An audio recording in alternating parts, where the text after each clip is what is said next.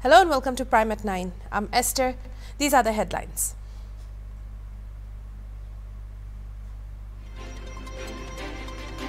The Ahmedabad Municipal Corporation in Gujarat has imposed a ban on the sale of non-vegetarian food items at stalls alongside public roads from Tuesday.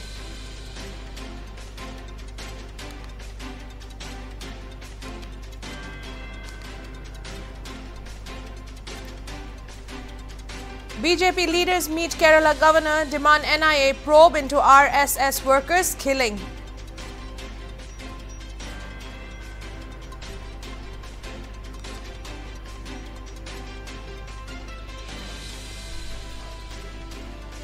A special newborn care unit was inaugurated at District Hospital Mon on Tuesday. The unit will offer various services for newborns.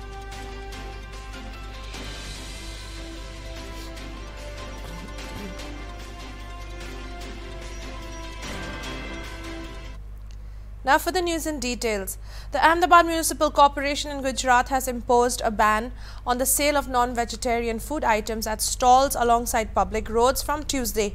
Stalls selling non-vegetarian items will not be allowed along public roads and in the 100-meter radius of schools, colleges and religious places.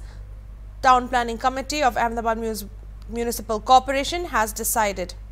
AMC Town Planning Committee Chairman Devang Dani told ANI that the execution will start tomorrow, which Devang Dani said.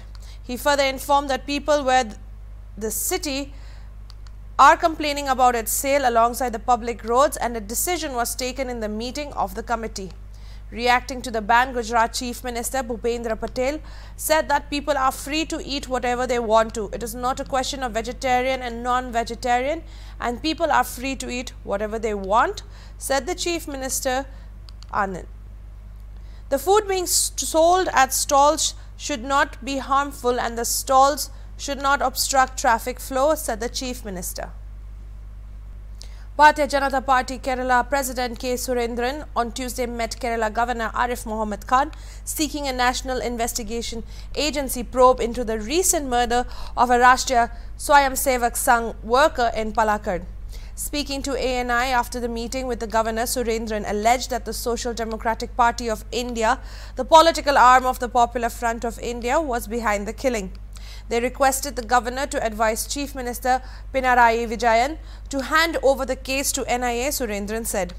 The Kerala police and government officials are supporting the culprits and even after identifying the culprits, police are yet to arrest the SDPI activists after 24 hours, Surendran alleged. Terror elements are involved in these and those who killed the RSS worker has got training, Surendran alleged. The people lost the faith in Kerala police, so our demand is to hand over the case to NIA because the terror elements are very visible in this case. Trained terrorist has killed this innocent boy in front of his wife. This is not the first incident. This is the second murder since last 15 days. So the Kerala police is totally failed to maintain the law and order. So we demand an NIA inquiry in this case. We will also approach the Honorable Home Minister and the Home Ministry Delhi soon. A special newborn care unit was inaugurated at District Hospital Mon on Tuesday with also the launch of National Newborn Week 2021. YP David, chaplain of the District Hospital Mon, dedicated the special newborn care unit, after which National Newborn Week 2021 program was chaired by Dr. C.L. Peter, the MO of District Hospital Mon, while CMO Mon, Dr. Kejongol Sophie, delivered the welcome address. A short speech was also delivered by Dr. Tamjan Sangla, who is the Additional Director, Department of Health and Family Welfare. A short presentation on National Newborn Week by Dr. Chenji Konyak, the MO Pomching Block, was also given. It was informed that a newborn is a baby aged 0 to 28 days of life. The unit will offer services at care at birth, care of normal newborn babies as well as managing of low birth weight babies less than 1.8 kilograms and all sick newborns except those requiring mechanical ventilation and major surgical interventions. follow-up of babies discharged from the unit and high-risk newborns, immunization and referral services. The neonatal period carries the highest risk of mortality, and if illness is not maintained during this period, if we don't manage this properly, it might lead to the developmental delays and lifelong morbidities. And about 3/4 of all the neonatal deaths occur in The Governor of Nagaland and also the Chief Rector of Nagaland University, Professor Jagdish Mukhi, and his wife visited the Nagaland University campus at Lumami in Zunaboto district on November 16 and interacted with the faculty and the students. The governor had a discussion with the faculty and the students and heard their problems and assured to take it up with the government. He also shared his ideas about how new forms of education can be taken up by the university. Addressing the gathering, the governor said he was informed that the university comprises 3 campuses and that the campuses look into the same goal of turning the university into a center of excellence. He said that we must think of starting new programs, that is skilled-based programs based on the quality of the land and the agricultural activities can be conducted. District administration officials, officials of the state and university and officers from the paramilitary and army were present at the event. And about the function of the university, he has given a good detail. I'm thankful to him. Our speaker, Professor, President of the Teachers Association. Definitely, I have been a fighter for the teacher cause in the university. There are many things in the university which we brought to our aid there, being in the union, and that is available only in Delhi University, those things, which is worth imitating in other universities also. Regarding your various demands, which are not of academic institutions as such.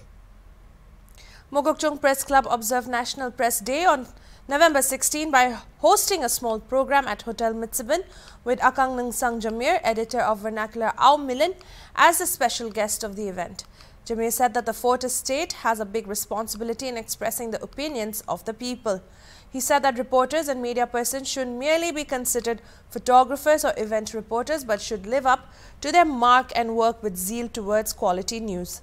Concluding remarks of the event was given by Sashimaran Jamir, Secretary of Mokokchung Press Club, which was followed by an open discussion on the day's theme, "Who is not afraid of media."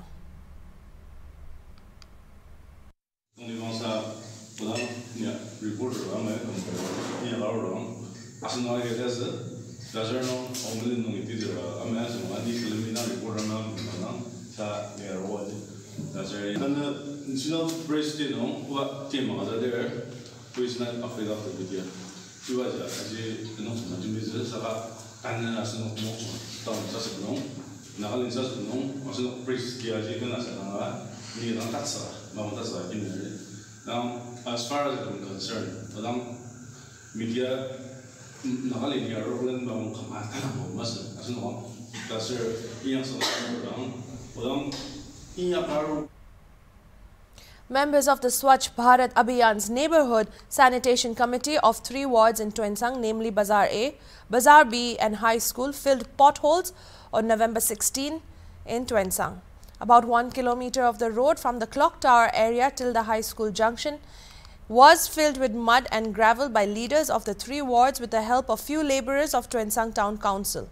President I. Chiching and Secretary I. Hongking said that the initiative was like a gift or donation for the people of Twensang because the Christmas festive season is approaching and the potholes pose a threat for pedestrians and vehicles. It was informed that they talked with the additional Deputy Commissioner regarding the matter and were given a dumper and a JCB to carry mud and fill the potholes. The mud and gravel were donated by a citizen, late Kikam's update stated. is going from bad to worse, and neither the Urban Development Department nor the Public Works Department has looked into this issue, it was informed. The month of December will see many students and working people outside of the town returning, and it is during such season many people are on the road and accidents are prone to happen if the roads are not repaired in time, NSC officials added.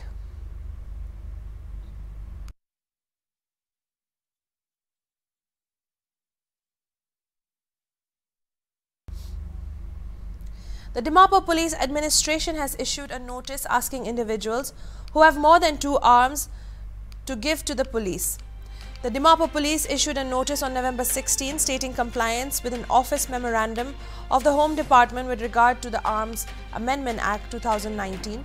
Section 3(2) of the Act provides that a licensee in possession of more than 2 firearms is permitted to retain with him any 2 of such firearms and shall deposit his remaining firearm with the officer in charge of the nearest police station or with a licensed dealer or where such person is a member of the armed forces of the union in a unit armory, the notice stated.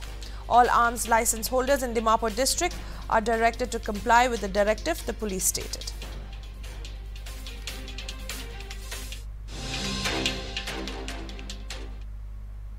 National Press Day was observed today in Manipur with Chief Minister N. Biren Singh as the chief guest at the Directorate of Information and Public Relations Complex, Nityaipat Chotik.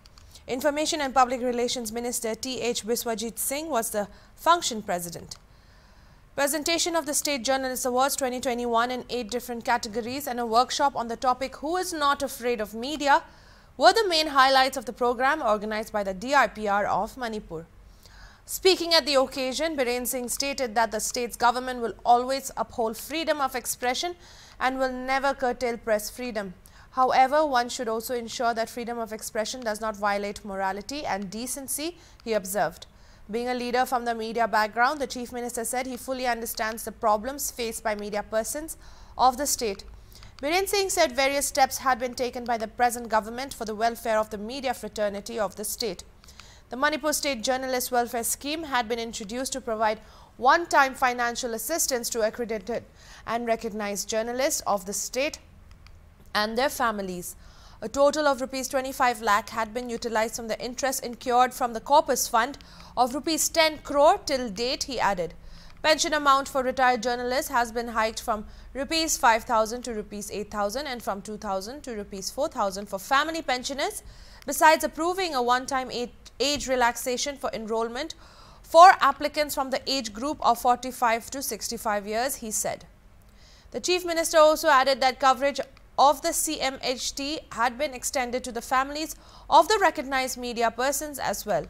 In addition to these schemes, the Chief Minister said that the media fraternity may also suggest to the government how it can help them in other matters. He asked them to have a healthy competition among themselves. The Chief Minister further urged the media fraternity to have proper verification of news before it is published or broadcasted. Biswajit Singh said to acknowledge the contribution of journalists in the state, the Manipur State Journalist Award was instituted in 1994 with only one category of award, that is the Best Editor Award, carrying a cash prize of Rs 5,000. Stating that the award now has 8 different categories, Biswajit Singh said that the winners of the award are decided under rules by an independent panel of jury. Later, the Chief Minister presented the Best Editor Award on National Integration and Communal Harmony to the editor of Poknapam Daily, Aribam Robindru Sharma. The award carries a prize money of Rs 40,000, a memento and a shawl.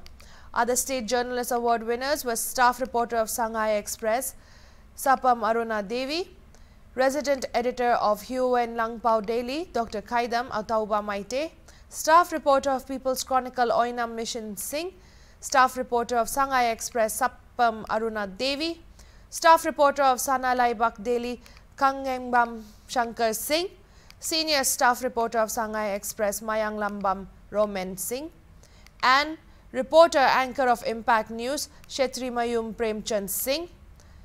These awards carry prize money of Rs 25,000, a memento and a shawl each. 모든 빌레 실내가 보이는데 자꾸 랜덤 로이 걸리더라. 아니 Soda, I could get whole to meet the pay. Kind of get while we do the 7,000 beneficiary could be when I'm saying the Rajan get the share.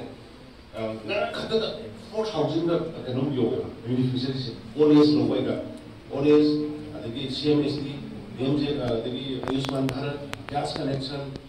So I know that parts I get some of the amateur the university public singer, publicly responsible to the 4,500 something over the record.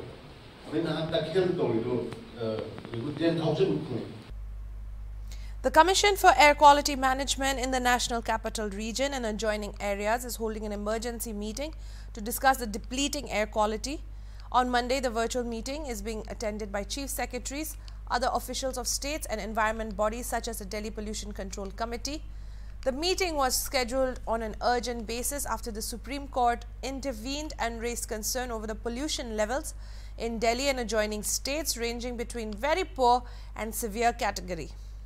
According to sources, CAQM also convened another meeting on Sunday where it asked Delhi and other NCR states to prepare to implement emergency measures listed under the Graded Response Action Plan.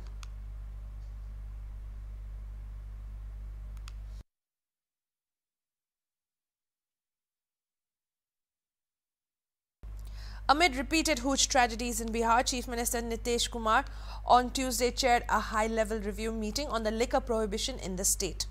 The meeting comes after a total of 32 people died in the state after consuming spurious liquor, the recent death being reported from Muzaffarpur. Bihar Minister Shahnawaz Hussain said that everyone knows the opinion of the government on the liquor ban and the meeting is being held to implement the law properly in the state. BJP leader Jivesh Kumar Mishra urged all the political parties to come together on this in the public interest. The crime rate has decreased in Bihar after the liquor ban and parties should rise above politics and support this for the welfare of the people, Mishra said.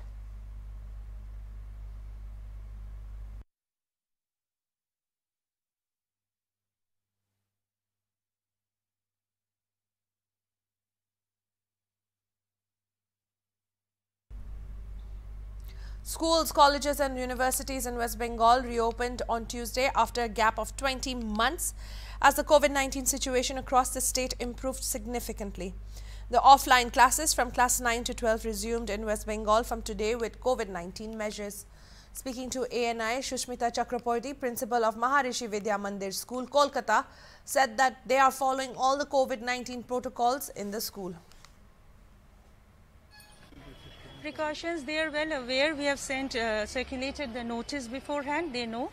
And what we have done here is that we have done the thermal checking of the students, and after that they will sanitize their hands. We have hand sanitizers there, and then there is foot sanitizer. After that they will enter the classroom. In each bench only one student will be sitting per bench, and we have divided each section into 2 batches. First batch will be doing 4 periods. After that we will release the students, and then there's a gap of half an hour when we will sanitize our classroom again, and then the rest of the students of that section will be coming.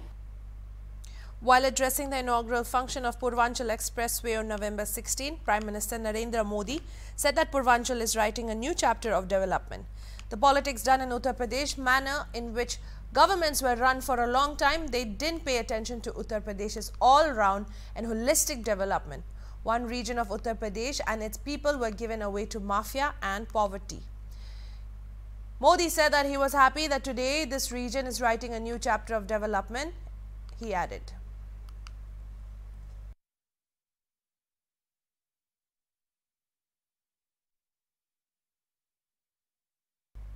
Union Health Minister Mansukh Mandavia cycled to inaugurate the Health Pavilion at the 40th India International Trade Fair 2021 in Pragati Maidan, Delhi on November 16.